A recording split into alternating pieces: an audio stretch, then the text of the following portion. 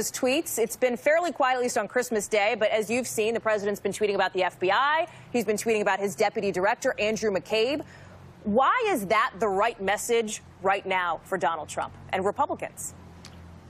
Well, there's two issues here. First of all, yes, the president does have his own unique communication style, which I don't think any of us have seen the use of Twitter deployed so broadly as the president does. But on the investigation, that investigation is totally off the rails. And I'm really concerned. But he's not tweeting about the investigation, but he's tweeting about his deputy director. He's tweeting about FBI agents, Congressman. Yeah. Do you think that's appropriate for the president?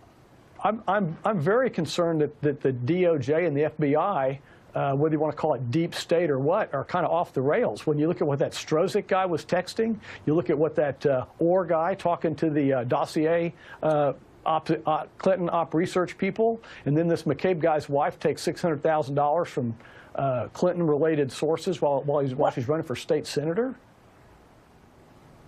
Congressman, you just called the FBI and the DOJ off the rails. Fundamentally, how is that something that you're okay with talking here? How does that not sort of undermine the work that these agencies are doing? I think the American people have very high standards for our government agencies, and to see people like these are those agencies not living up to those standards? Well, those aforementioned examples are really, really nerve-wracking to me and undermine my confidence that the agencies don't respect the Constitution and will not put the ends before the means. That's a pretty broad brush you're painting with. Yeah, but we've seen a lot of ends before the means culture, both out of the Obama administration, out of Hillary Clinton, you know, with her $84 million of potentially illegal campaign contributions, or the Clinton Foundation uranium one. We've got people need a good, clean government.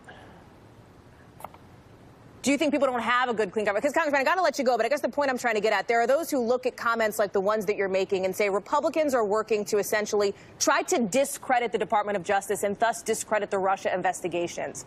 Is that not what you're doing? No, I don't want to discredit them. I would like to see the directors of those agencies purge it and say, look, we've got a lot of great agents, a lot of great lawyers here. Those are the people that I want the American people to see and know the good work's being done, not these people who are kind of the deep state. Language like that, Congressman, purge the Department of Justice?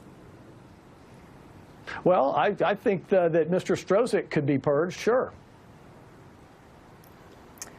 Congressman Francis Rooney, we'll have to leave it there. Thank you for joining us.